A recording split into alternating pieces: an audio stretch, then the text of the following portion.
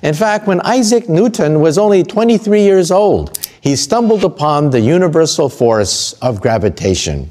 According to one story, he was walking on his estate in Woolsthorpe, and he saw an apple fall.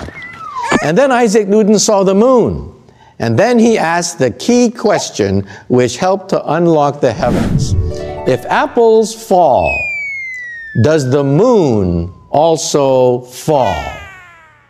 And the answer was yes. And that answer overturned thousands of years of mystery and speculation about the motions of the heavens. The moon is in free fall.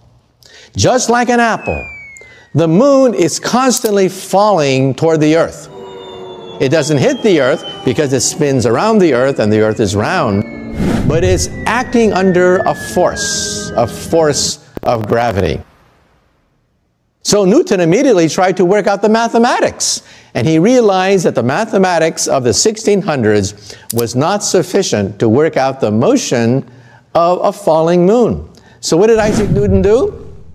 When he was 23 years old, not only did he stumble upon the force of gravity, but he also created calculus.